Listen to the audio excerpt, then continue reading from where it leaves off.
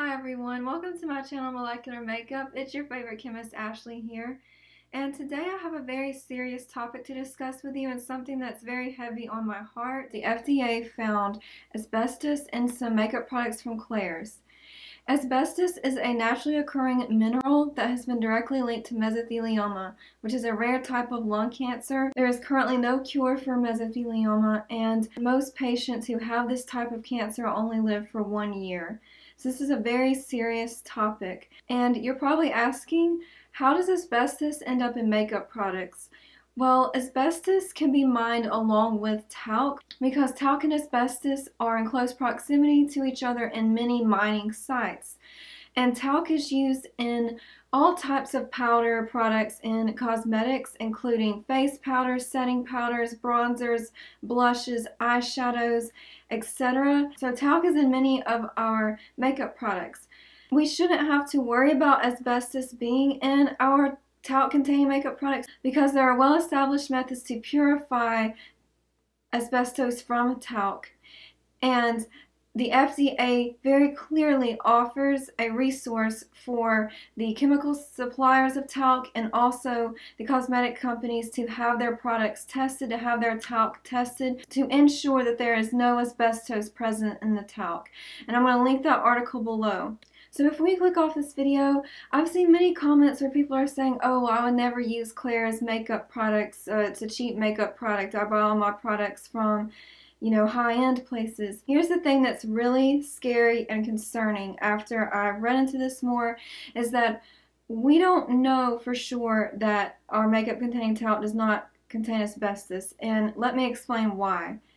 There are no laws that require these talc suppliers or the makeup companies to have their products tested for asbestos by the FDA. As I started digging deeper into this, I found an article from the FDA from a few years ago. The FDA reached out to the 9 main chemical suppliers of talc, and they asked permission to test their talc for asbestos. Out of those 9 talc suppliers, only 4 agreed to have their talc tested. That's less than 50%. The results indicated that all 4 of the suppliers that approved the FDA to test their talc were indeed free of asbestos. However, it's very concerning. Why would these other chemical suppliers not allow the FDA to test their talc for asbestos? It's very concerning, and it's a real problem that there are no laws and regulations about this. I'm going to link that article below. So the FDA also chose some makeup products that are pretty popular here on YouTube. They tested those talc-containing products for asbestos, and there are products like from Maybelline, Laura Mercier, NARS, just to name a few. There were many popular brands of talc-containing powders that they tested, and all of those showed no asbestos. But we as consumers have a right to know that our makeup that contains talc is free of asbestos. But again, the problem is there are no laws that regulate this. There's no law that these companies, that the suppliers of talc have to have the talc tested.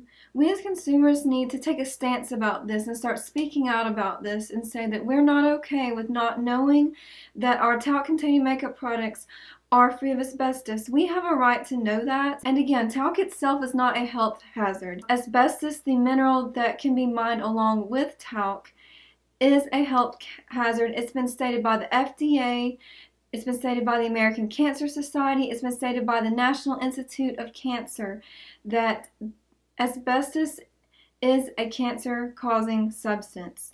So this is very serious. And I think that we should take a stance about this and say that we're not okay with not knowing that our makeup products are free of asbestos, especially when the FDA very clearly offers a resource to test the talc. There's honestly no excuse for this. We're talking about people's health here. We as consumers need to start demanding to know that the talc that is in our makeup products is free of asbestos. From every chemical company, we need to know who is their chemical supplier of talc and who and is it one of the chemical suppliers that approved the FDA to test their talc for asbestos? And if not, then we should demand to know that we want to see the results of these tests. Or is it free of asbestos because, again, this has been directly linked to mesothelioma. I'll link a scientific study below that shows the direct link.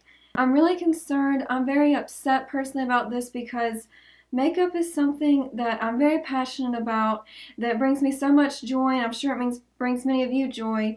It's a form of art. It's a way to express ourselves. It helps me deal with anxiety. It really calms me. And there's no excuse. We should not have to be worried about our makeup products containing a substance that has been directly linked to mesothelioma. There's really no excuse for it, especially since the FDA has released this article that clearly states that they offer a resource for the chemical suppliers and the companies to test their talc for asbestos. I just ask you guys to please share this information. If you don't want to share this video, I understand, but please share this information, share the articles, spread this knowledge. I truly believe that if we start speaking out against this and taking a stance against this, then we can catalyze changes for this. To me, it definitely sounded like the FDA was very concerned and like they wanted to see change in the regulations and laws. Read the article and see if that is how you take it as well, but I truly feel that if we start taking a stance about this, that we can really accelerate that process to enforcing regulations, hopefully creating laws of regulations for these products, especially something that's been linked to cancer. I just want our makeup to be safe. There's established methods of purifying talc, and there are readily available resources, as stated by the FDA, for these products to be tested for asbestos. I hope that you'll join me in spreading this knowledge and trying to accelerate a change to happen in the cosmetics industry. There needs to be more transparency. We need to know that our makeup is safe. If you want to learn more about the ingredients that are in your cosmetics, please subscribe to my channel. I make some videos where I talk about the ingredients and products, and then I do some videos that are more fun and artsy, just playing with makeup. So I hope that you'll consider subscribing. Thank you so much for watching.